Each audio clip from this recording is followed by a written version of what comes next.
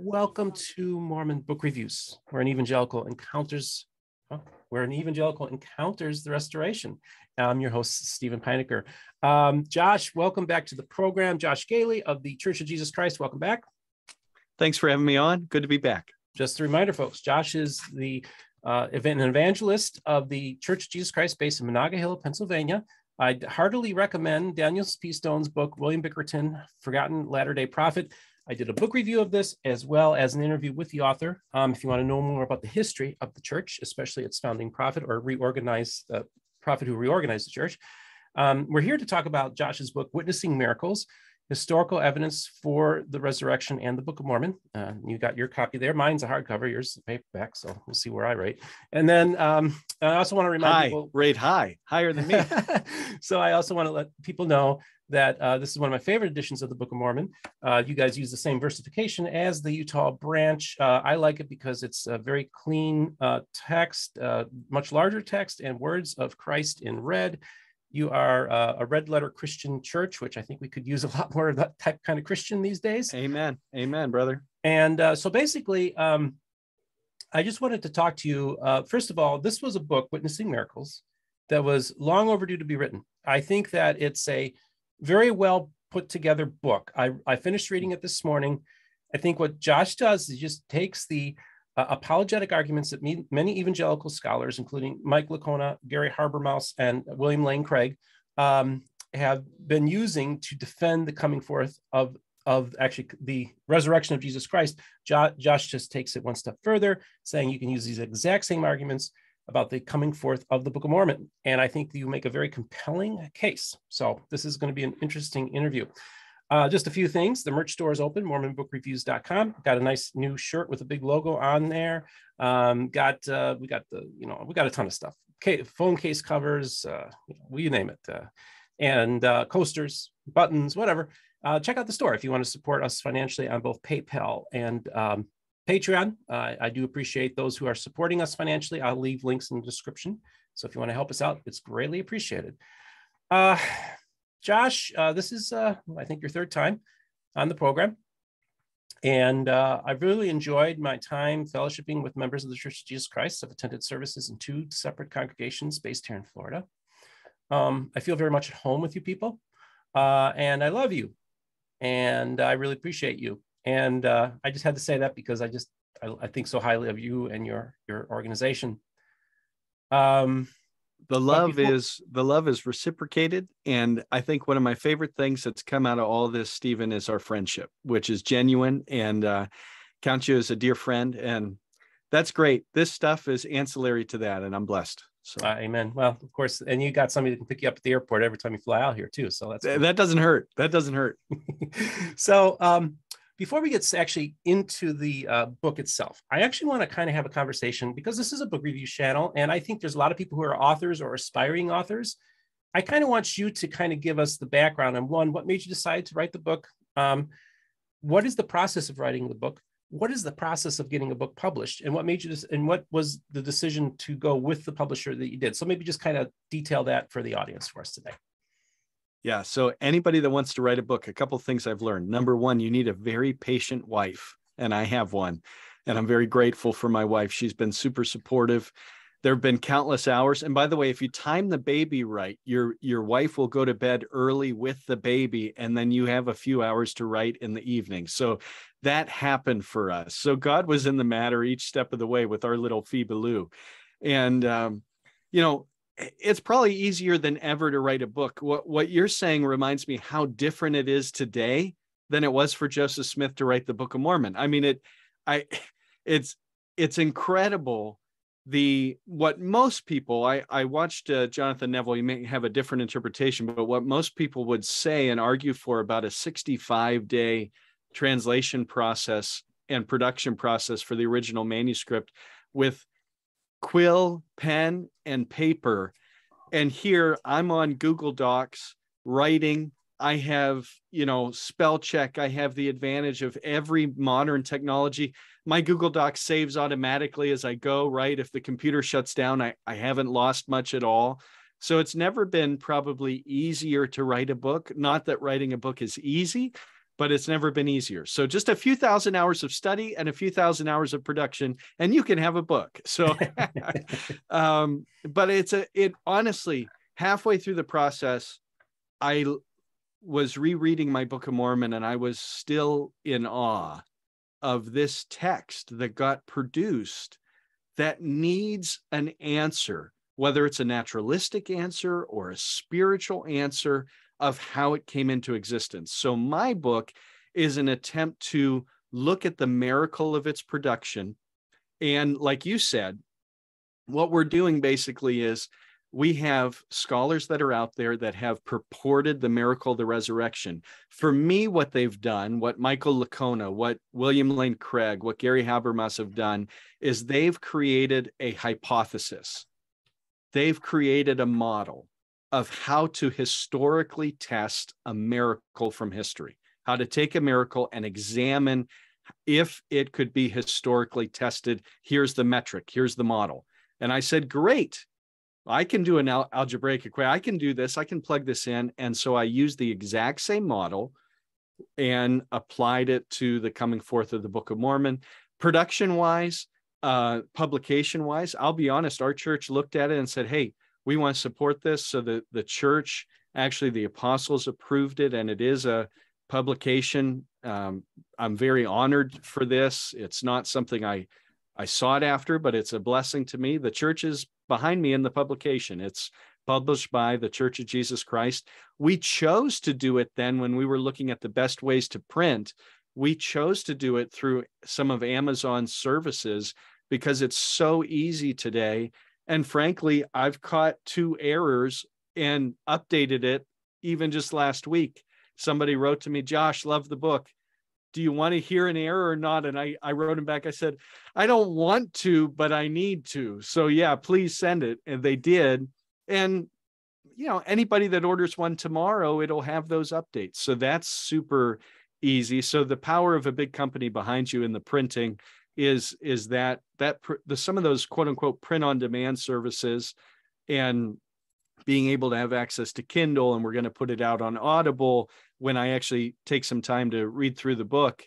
It's just amazing. So printing has never been easier, even though, technology, so it's probably never been easier to write and print a book.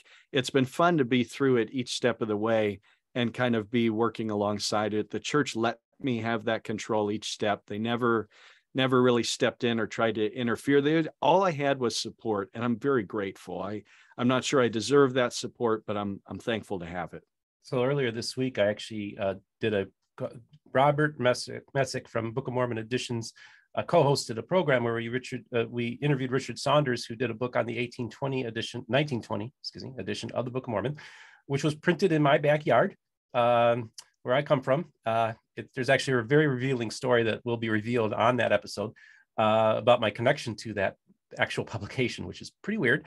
But there was an error in that edition where cannot or kunat or something cannot was misspelled, and it wasn't corrected until 1827. So that gives you the idea of how far we've come. That's remarkable. I can't imagine the 1830 edition, the 1837 edition, just what they had to go through just to get a text out there. And if you've ever been to New York, you have to go to the museum. Granland's museum of the print shop is incredible. The ink splatter is still on the walls there. It's so fun to see as far as Book of Mormon production goes. It really, the Book of Mormon was twice the size of the average book from the time period. And produced in such a short time. And even something small like this, okay, the Erie Canal opens up in 1823 or 1825, I think 1825. And then printing technology, most books before the War of 1812, they're printed in England. Okay. So really between 1812 and 1830, a explosion of technology happens. I think Professor Keith Wilson at BYU has an awesome presentation he does on that, but there's an explosion of technology. Erie Canal opens up the waterways for technology to ship west from New York City. And then basically the same year the Book of Mormon is being sought after for a printer, Granland has access to this brand new printing press. that is state-of-the-art technology that allowed them to even print the Book of Mormon. For a believer, you can see God's timing in it each step of the way, and how the door opened for this new text to come forth by the gift and power of God. It is exactly a Christian apologetic that a lot of Christians use in favor of the time, life and time of Jesus's ministry. It was timed right at the precise moment that the Roman Empire was at its peak, and that one could travel easily in the known world at the time. Absolutely, absolutely. So yeah, and so for both books, just to keep stringing together these parallels, because they're all over the place here. You know, there's a 400-year prophetic gap between Old Testament and New Testament, right? I mean, really, after the Babylonian conquest, not much is there. There's this empty time frame, and Josephus writes about it. It's even in some of the Jewish writings, and even in First Maccabees, okay, which is scripture for some, not scripture for others. But in that apocryphal book, it even talks about there has not been a true succession of prophets since the time of Persia. Okay, so there is this gap that's even admitted to by the Jews of prophetic writings and authoritative writings. And then Jesus Christ comes out of the tomb, and unapologetically, the apostles are preaching and writing, and they acknowledge their writings as scripture.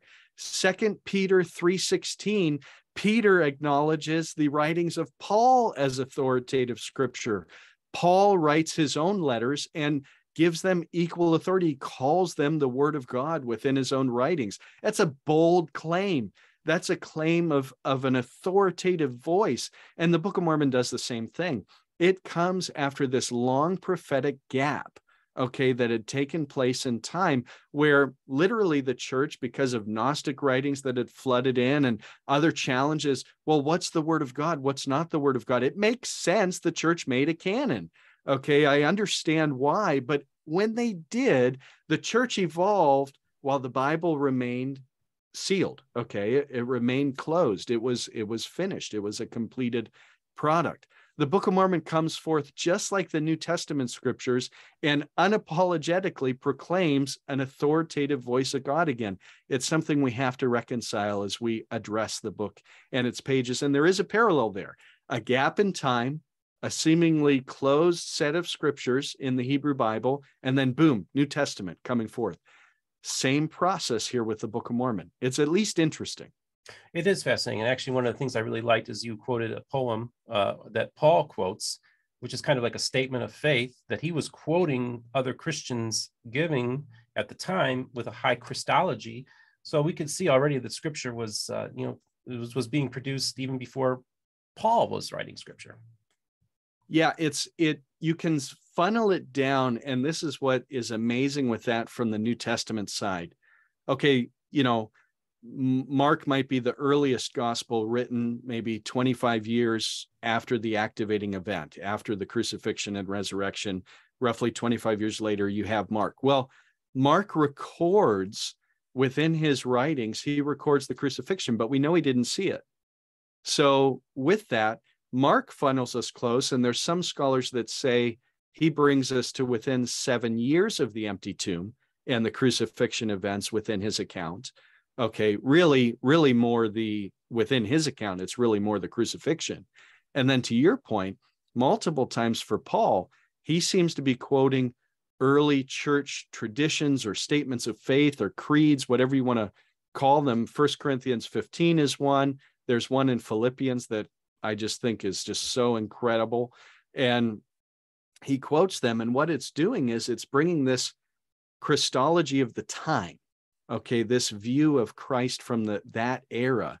And because Paul's quoting these early church beliefs, these early church, maybe things that would have been repeated, learned, shared within the earliest, probably many of them illiterate Christians to the Christian faith, it brings us to within 2-3 years of the empty tomb when these things would have been consolidated and taught in that way to unify the faith that was now spreading like crazy, even within 2 to 3 years, even around Jerusalem and outside.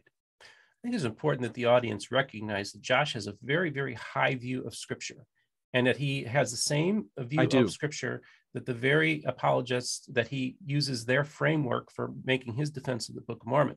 So I want evangelicals, people who believe in the Bible, to listen carefully what Josh is saying. He believes in the same scriptures that you believe. He believes in the same New Testament, and he believes in the same Jesus that you believe in. And he also believes in the Book of Mormon. But you make the case. And I think, like I had told you off camera, the Book of Mormon, evidence that demands a verdict. And I think that's what you have wrote for us. Tell me, what was it that when you are engaging the Christian evangelical apologists who are defending the resurrection, okay? Also, I think it was good you quoted Bart Ehrman, you quoted atheists who also acknowledged that there was indeed a Christ. That is a historical account, no question. It's an established fact. And but also the arguments that you make and the Christian apologists make is that there's a very strong argument that makes it very clear that Jesus Christ was crucified, but he also rose from the grave.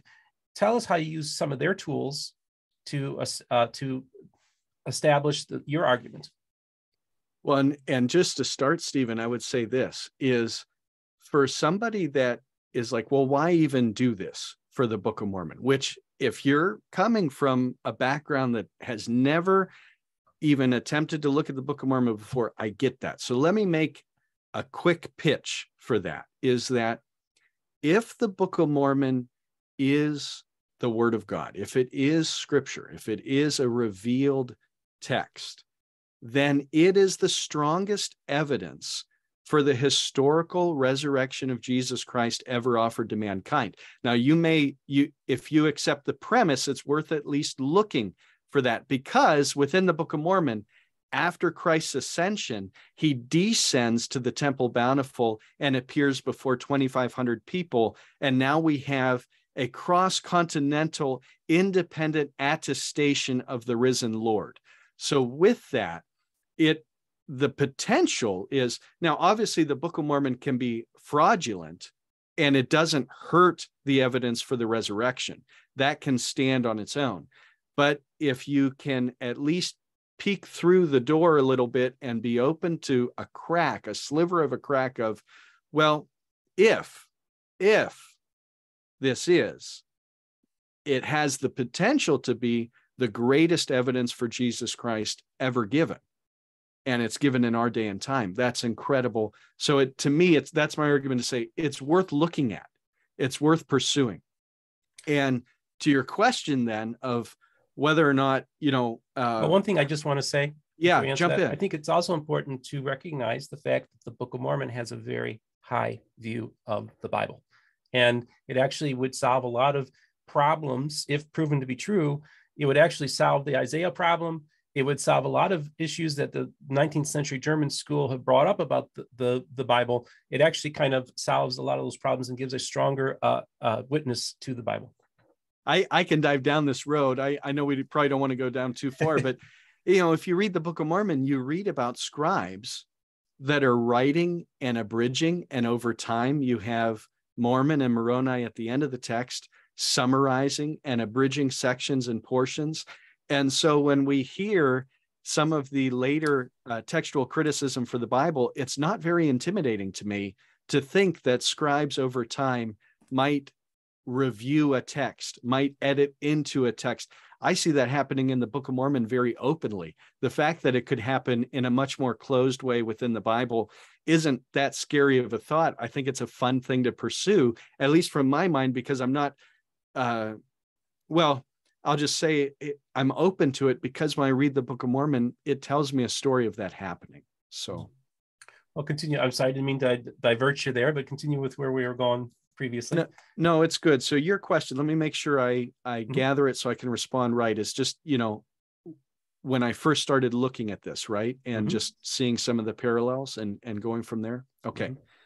So when I started doing this research, I have a degree in archaeological science. I was, it comes from a secular university. So I was presented with a lot of, atheist professors that don't believe in God and were teaching. And by the way, I loved my time there. It was so eye-opening and healthy for me spiritually even. But I began to pursue the evidence for Christ and wanted to understand that. So I began to read all kinds of things from the scholars we've mentioned. And I have, a quarter of this bookshelf behind me is stuff all about the Bible and archaeology and different things. I just love that stuff. I can be there all day. But the most important thing for me is understanding the historicity of the resurrection, is understanding of, is there any evidence for Jesus Christ to come out of the tomb? Because frankly, we could debate Genesis all day long and have different views and different interpretations. But if we unify around the fact that there was an empty tomb, that Christ came forth, then that is life-changing to us. So that's the gospel. That's the message. He's risen. He's alive. Praise the Lord. And so I began to pursue this evidence. And there's you can break it down on an interview like this, not that there aren't more complexities within it. You can break it down fairly simply, especially like the empty tomb. Okay, there's 3 pieces to the empty tomb that are proffered by scholars, especially William Lane Craig on this one is really within a lot of his works. And it's proximity to the tomb, enemies, and the testimonies of the women, which really I categorize as unlikely testimonies you wouldn't culturally expect. So when you look at proximity, the tomb, the burial by Joseph of Arimathea, very historically sound, because a Christian group in the early days probably wouldn't have suggested that a sympathetic Jewish Sanhedrin was burying the Lord, because that's who just put him to death. So there's a lot of good historical reasons to consider, yeah, that sounds pretty authentic, because it's not what they would have said. So when we look at history, just to give a couple bullet points as a background, this is the work of Behan McCullough and other historians that aren't writing on the resurrection, but have laid some ground rules. Okay, well, how do you tell when something's true, something's not true? How do you determine what took place? We can't go back there today, right? We can't go back and witness for ourselves. We don't have a camera on the tomb on Sunday morning to record. So how do we determine whether or not something's plausible? Well, you can look at things like multiple attestation. Okay, when you have independent people separate from each other sharing their version of the story, that makes it authentic. Or the earlier the sources, the better, right? The earlier you can get to your source documents, the better. Eyewitness testimony, very high that eliminates the rumor factor, right? The telephone game of going down and all of a sudden 8%, I heard such and such, and it's not even close to what happened. If you have eyewitness testimony, and what I'm hearing about, you may think, oh, that sounds like a courtroom case. Yeah, exactly. Examining history is kind of like a courtroom case. Okay. And even when you have, what's neat is like, you could have 2 eyewitnesses that disagree. Okay. Phoebe's a little young yet, but Josiah's old enough to defend himself. Eventually my kids are going to get a little bit older, and someday, heaven forbid, there's going to be a scuffle. Okay. And the debate is going to be who started it. But I, as a parent, am going to know, even though my kids disagree with what happened. Okay. And may this never take place. But even though they may disagree about who started it or what actually happened, I'm going to be able to look at it and go, well, I know the kids fought. Even if their eyewitness testimonies disagree, I can get to the core of the matter of what happened. That's what's cool with eyewitness testimony and some of these other things. I know the kids fought. There's no disputing that, even if they disagree in part. Embarrassing admissions, and this all pulls on human tendencies, right? We rarely admit embarrassing things about ourselves unless it's true. Okay, let's look at, so we have proximity to the empty tomb. Jesus is buried just outside of Jerusalem. And we have, even in Matthew 28, you have enemies to the church, the Sanhedrin, and the report that's floating around. And there's even a document that I don't think is very strong by Justin Martyr, but it's there, it's out there, that he even kind of says, well, this rumor's still floating around today, that the enemies stole the body. Okay. So, or that the Christians stole the body, and the enemies to the Christian movement, the Jewish Sanhedrin were saying, well, the body's stolen. Well, that is interesting because that admits an empty tomb. Mm-hmm. Okay, so even the counter explanations that we have are admitting the empty tomb.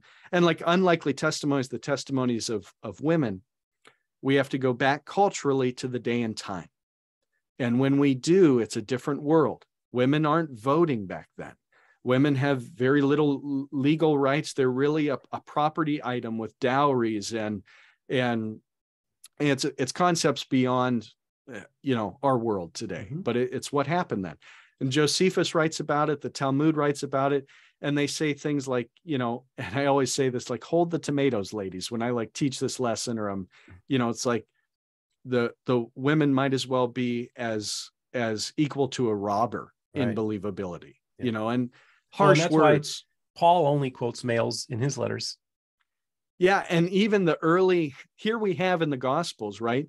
The Gospels record that the women were the first at the tomb.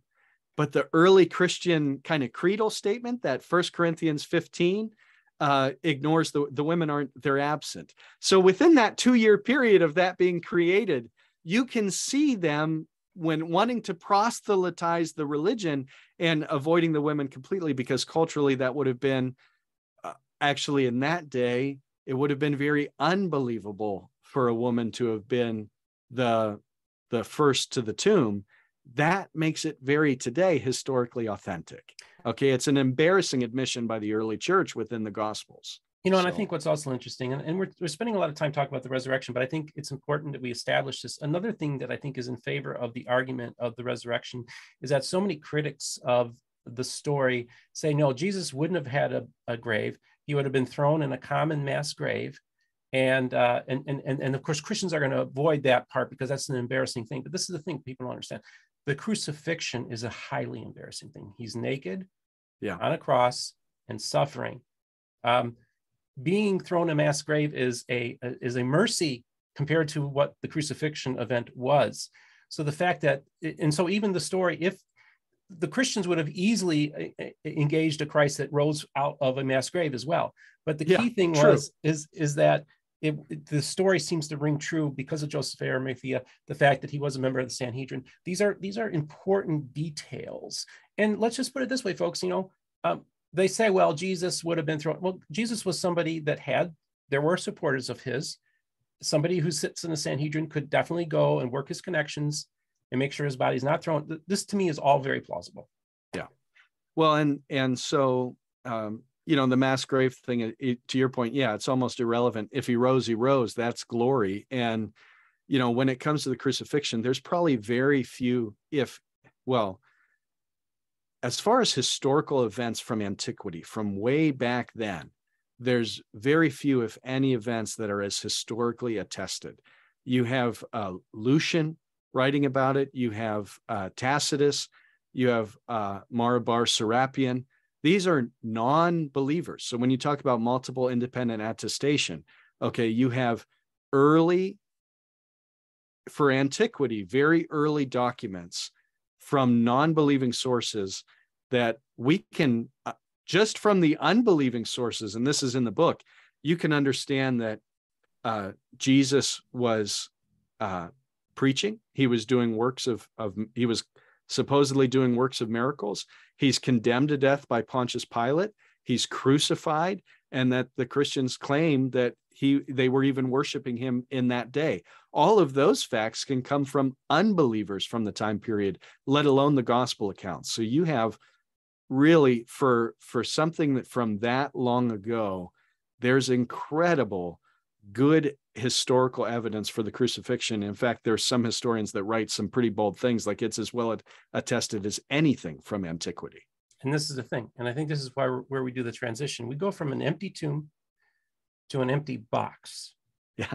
And we also talk about the strength of witnesses. I want you to talk about that. Yeah. Just looking at source documents, okay, as we transition, imagine, and you and I have talked about this on the sidelines, Stephen, so I think this is apropos here. Imagine, and I cite you in the book for this conversation, I don't know if Oh, you saw that. I didn't realize. I didn't. You got to I get looked in for a there. You're in citation. there. You are cited, sir. Awesome. But imagine having a statement from the first 12 apostles, minus Judas plus Matthias, okay, saying, we saw him risen. And imagine we had the first copy of their signatures, the very first copy. We don't have that for any of the Gospels, but imagine we had that. And they're all signing and we're all saying, you see, we saw him. We're all testifying. We saw him. I felt his hands. I felt his feet. I put my hand into his side, and Thomas's signature is right there. We have that for the Book of Mormon with the 3 and the 8 witnesses. We have that. We have the first copy of their signatures on the printer's manuscript.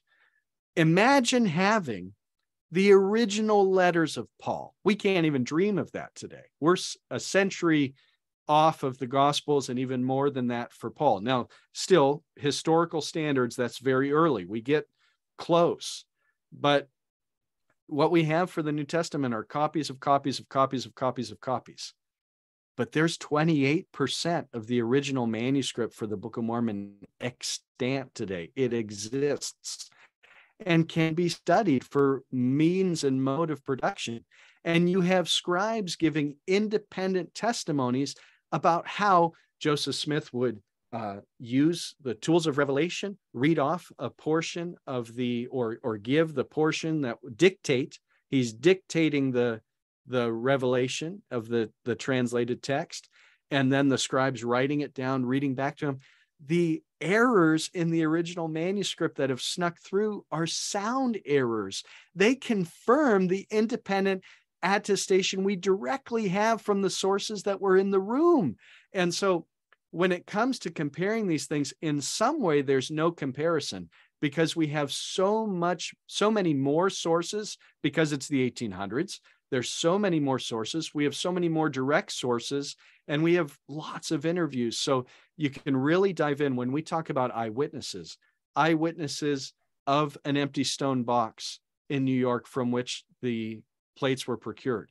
We have that. We have it from enemies of the church. We have it from non-believers of the church, and we have it from 2 believers as well. We have multiple independent accounts verifying, yes, there was an empty stone box in the hill in New York, even from unsympathetic sources. Years later, there was a group of missionaries that were coming through New York and wanted to see, the hill. And they start talking to an old man that was living nearby the hill. And he said, oh, yeah, Joseph Smith, he got him out of the west side of the hill. It was on that corner. And there was an empty stone box there. And that's since been taken away. But, oh, yeah, that was all there. And it's the exact location Joseph Smith gave 40 years earlier, and those things line up historically. You have enemies testifying to things. The eyewitnesses, I like Dan Vogel's work because when Dan Vogel starts to evaluate, like, were there golden plates? And here's a critical historian, right? So I can respect that. Okay. And Dan Vogel, now I'd make the argument his conclusion's a little ad hoc, okay? But let me just give the basics. Dan Vogel admits there's something. Joseph Smith has something substantial in his possession, okay? And why is he admitting that? There's so many independent attestations. I'll pull a couple of the random ones out. Emma Hale, soon to be Emma Smith, later after Joseph Smith dies, remarries, Emma Smith. She's Emma Hale, son of Isaac Hale. And Joseph boards there during a treasure hunting expedition, meets this cute girl. They desire to start courting, and Isaac utterly refuses. He's early on might have been more accepting, but he decides, no, treasure hunting, this is bad news. I want nothing to do with this. And I want, frankly, nothing to do with you, Joseph. Get away from my daughter. Well, they kind of elope. Okay, so then they go back to New York. They're in Harmony, Pennsylvania. That's where that excursion was taking place. That's where Emma grew up. They elope. They go to New York, and Emma writes her dad for permission to get her belongings. Joseph goes, he gets yelled at by his dad. There's tears exchanged. There's hugs exchanged. Joseph says, I'm never going to treasure hunt again. And then just a couple months later, all of a sudden he is claiming to have golden plates in a hill. And Isaac is not impressed. He is not impressed with his son-in-law. He's upset. He's an unsympathetic source. Well, during all the enemies trying to confiscate the plates, they have to flee New York because early on, everybody believed Joseph had something. They could go to the proximity principle, right? They could go to the hill, see the empty stone box for themselves. So you have all these treasure hunters, and the early riled up people in Palmyra, they weren't saying Joseph never got anything. They were trying to steal a valuable artifact of these supposed golden plates. Okay, so they actually go to Harmony to do some of the translation. They go back to Pennsylvania. When Joseph goes, Isaac says, you're not allowed in my house until I see these plates, man. You get out of here. And Joseph says, well, you can't see them, but you can hold this box and they're inside. And on its own, Isaac Hale's testimony would just go into obscurity. But when you add the fact, here's an unsympathetic source holding the plates, Joseph had something. You have to account for what it was. Okay, and you have just tons of independent attestation from the witnesses given throughout their lives.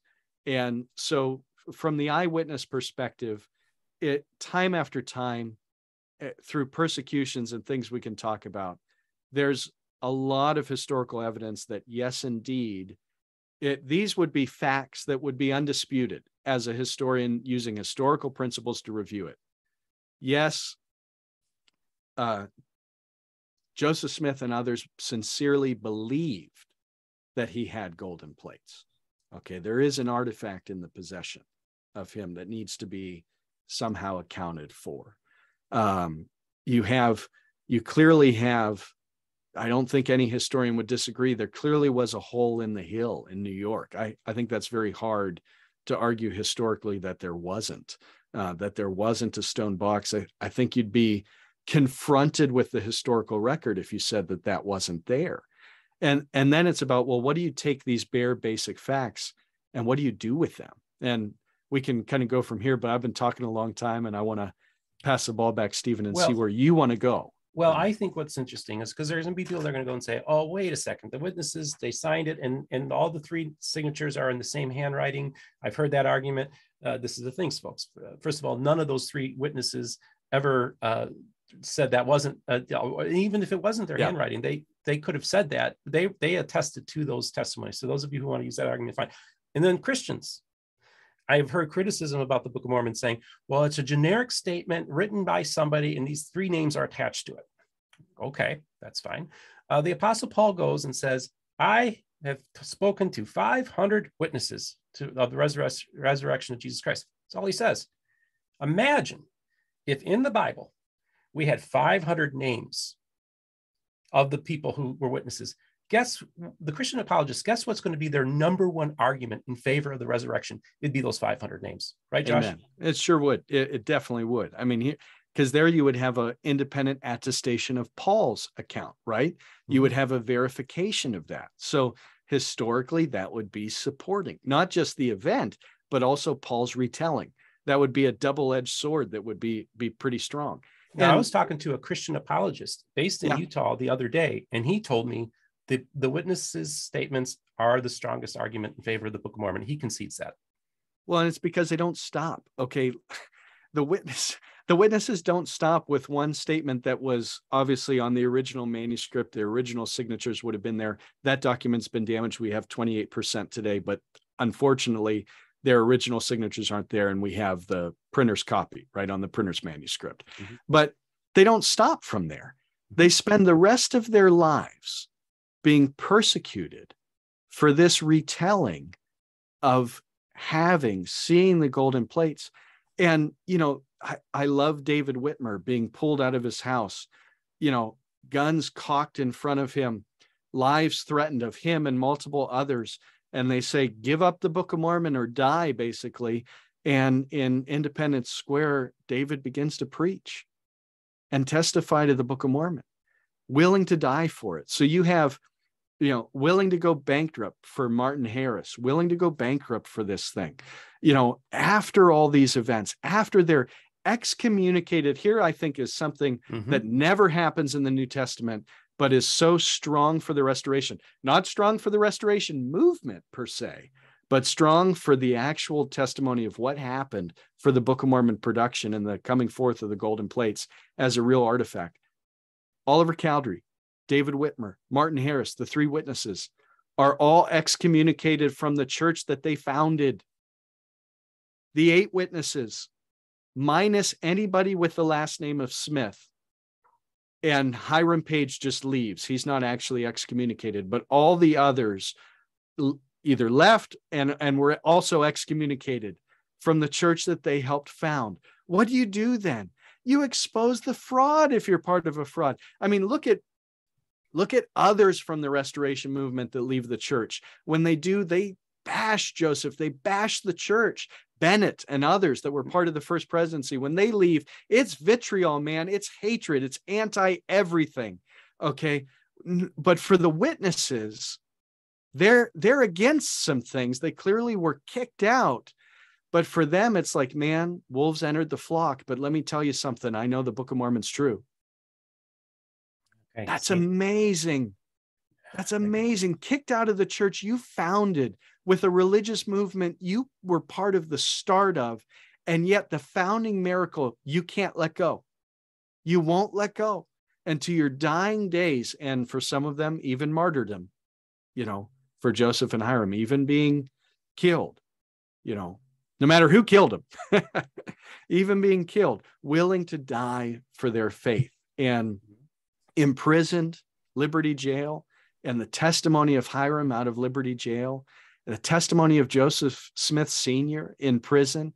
And Joseph Smith Sr. spoke to his son. He says, my only consolation is the fact that I'm not the first to be imprisoned for the cause of Christ. And he says, testifies to the Book of Mormon. So for him, the Book of Mormon was the cause of Christ for Joseph Smith Sr. when he was in prison that fateful year.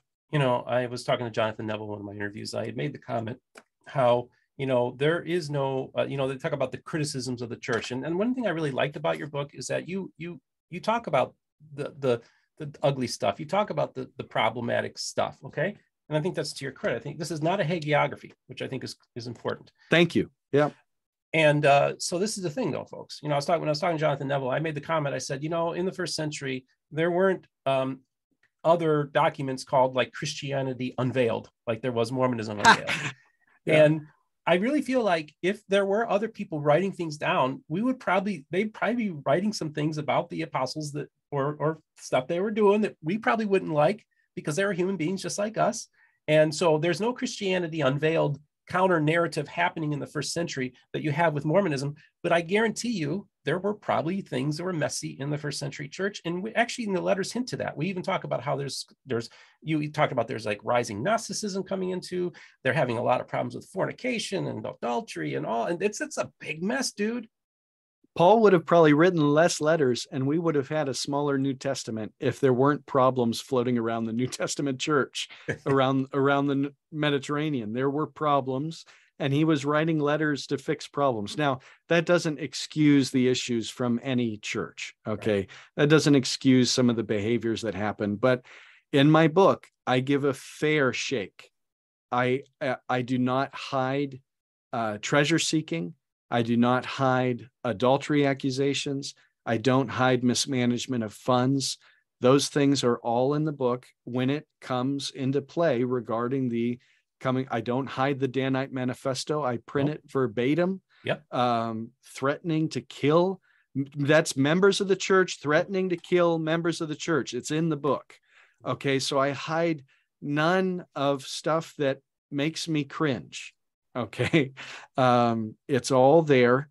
And because it all bears relevance on whether or not this event is truly a miracle or not, and it all gets weighted appropriately at the end when you start evaluating the facts and you use the historical method of inference to the best explanation to try and infer what is the best explanation for what happened. And my conclusion, obviously, is hands down, if you're going to infer that the best explanation of the facts is that Jesus rose from the dead, using the same arguments, it's a case closed, open and shut case, slamming down in favor of the Book of Mormon. Thank God I believe in both miracles. So for me, it works well. It would certainly challenge an atheist, and it certainly would challenge somebody that is a priori against the Book of Mormon. But with that, I would just say, if you're open to the evidence and you want to use the historical method I used, I lay it out in the book, and I welcome counter explanations to be tested to the same standard, because that is a scientific method process that we should use. I mean, history is not science, right? But the historical methodology is out there, and I welcome people to apply the same standard and come up with counter explanations, and we can discuss those together. One of my favorite lines in the book is 50 pounds of a gold copper alloy would immediately change someone's life. Yeah, exactly. And it speaks to Joseph, the treasure seeker, Joseph being greedy, which he readily admits to, that he has to go through this process of being tested. And then once he reaches a point of maturity and worthiness to actually receive the plates, it's basically Joseph is admitting that he was a bit of a scoundrel. He was a greedy guy. He was a treasure hunter. He was looking in the earth for copper and gold and things like that. He certainly was. Anybody saying not is just, they're just not looking at the data. They're just not looking at the manuscripts. Exactly. So, but I think it's another argument, that I think, this makes it more real. So I think one of the biggest mistakes that the Utah branch and many of the other branches, that they did hagiographies of Joseph Smith. They made him into this like perfect man, and he wasn't. And then when people find this stuff out, they lose their faith. They get mad at God. Maybe they just reject God altogether. They reject the Bible. And I think that's kind of a disservice that was done. I think what your book is doing is it's grounded in reality. And it's really trying to give a very strong argument in favor. And this is the thing, see, this channel is not about straw man. It's about steel man and stuff, man. Because if Christians think they have the answers, and you think you do, then you have to take the Book of Mormon into account if you want to take it seriously. You wrote some quotes where William Lane Craig and a couple others, they just kind of dismiss the Book of Mormon. And I'm like, wait a second here. You would not accept that dismissal of the resurrection that easily. Why in the world would you not use the same tools that you were given to study the resurrection of Jesus Christ? You have this extraordinary claim being made in your own backyard that you grew up in the United States of another scripture that comes forth. And you don't even take the time to at least consider the merits of the argument. I just find that so, come on, guys, you can do better than that. Well, and I can't stress enough how highly I view some of these scholars. Okay. Absolutely. William Lane Craig is on a pedestal for me that is about as high as it gets from a historical standpoint, from a scholastic standpoint. I mean, William Lane Craig for me, he's probably my number one. I love him, but they dismiss something without actually looking at the evidence. And so their work for the resurrection should not be discounted because of that. The challenge is my book should be read and it should be engaged with when it comes to the history of the Book of Mormon and the historicity of it and its coming forth. I think my book does need to be engaged, and you have to acknowledge some of the data and do some investigation. I think it would be easy for me to dismiss a miracle that happens in India because it's not from my faith. But from a historical standpoint, I can't do that. Okay. I might theologically be challenged. There might be things I need to, look at, but historically, I have a method to evaluate a miracle from history, and I should apply that method whether it comes from my faith or not. My challenge would be equal to William Lane Craig's if it comes from something non-Christian. Okay. But I should apply the historical method to it and see if it's a testable miracle from history. And I would challenge myself with that as much as I would challenge somebody else from a Christian background or an atheist background before they would look at either the resurrection or both miracles. There's a method here that's being used that I think is worthy of review, at least. Yeah, and I like William Lane Craig too. I actually enjoy his stuff. Yeah. So he's good. He's a good dude. He's But very they, interesting. to your point, okay, they in some of their works, okay, Gary Habermas and Michael Licona, or no, it's just Gary in one of his writings, and Lee Strobel, I believe, they quote a quote from Hugh Hefner, all right, of Playboy magazine. Yep. And Hugh basically dismisses the resurrection and says, well, if there was any evidence, it'd be wonderful. And you can kind of hear the dripping sarcasm of, but there's not, you know. And the challenge from Lee in his work and others was, well, had he really engaged the evidence? Because there is good evidence, and here we're going to present it. And I do the same thing. You know, that it's easy to dismiss something without actually looking at the evidence for yourself. And my book is a way to engage that readily, very easily with this book for $15. You can engage, because I'm quoting a lot of sources. You don't need to go out and, you don't need to do a lot of digging for you can take my book, and I have enough citations. You can go do the hunt on your own. Okay. But it's all right there in a simple layout for somebody to follow their own trail if they want to. And that's the challenge that's out there, both for me and anybody regarding a miracle from the past. So one of my favorite things about this is that I was finishing up the book this morning before we did the interview. And of course, I was like, is he going to have Mary Whitmer in there? Is he going to have her? And you save that to the very end where Mary's story is my last told. one. Yeah. And what made you decide to do that? Well, because at the end, I have listened to so many debates over the last 3 years. My wife, my poor wife. I've listened to so many debates of atheists debating William Lane Craig or Michael Licona or many, many others. And at the end, William always gives one final argument for the resurrection. And his final argument is always, you can experience God for yourself. He can reveal his truth to you for himself. And see, Mary Whitmer was a maybe comparable a little bit to Doubting Thomas. I'm not trying to just draw that parallel perfectly, but a lot of the Book of Mormon gets translated at her house. She has a couple extra people living with her. She already has 5 boys, some girls. It's already a pretty full house.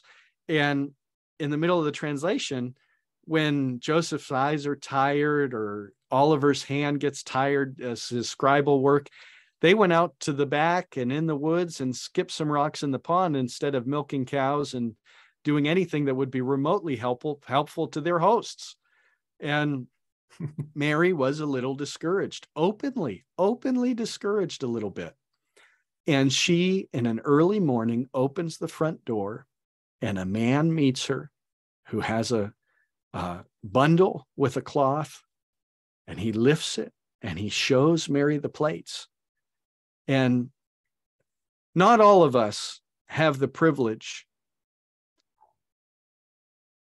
like the apostles, of being on a boat after a night of not catching any fish and swarms of doubt to meet Christ at the seashore and have confidence and faith installed. Okay.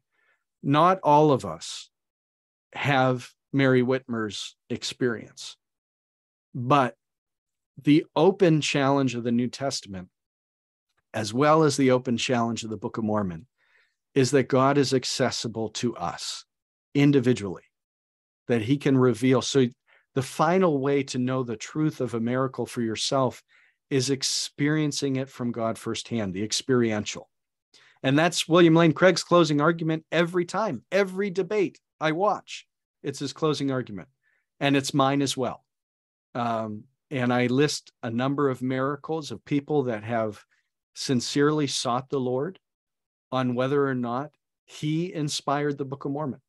And I believe we serve a living God that if he did not inspire the Book of Mormon, he can tell you that as well. But there's a number of experiences in that last chapter, and Mary Whitmer is one of them, that when in doubt, the Lord can and does reveal the truth of his words. He does it for the living Christ. The living Christ is revealed every day to people, and I praise the Lord for that. And the same is true for the Book of Mormon, for the sincere seeker of heart. And that's the final challenge of the book. We go through the historicity, we go through the historiography, we go through the gospel, the hermeneutics of the gospel. And finally, the fourth point is the experiential. And all four get coverage within the text of my book.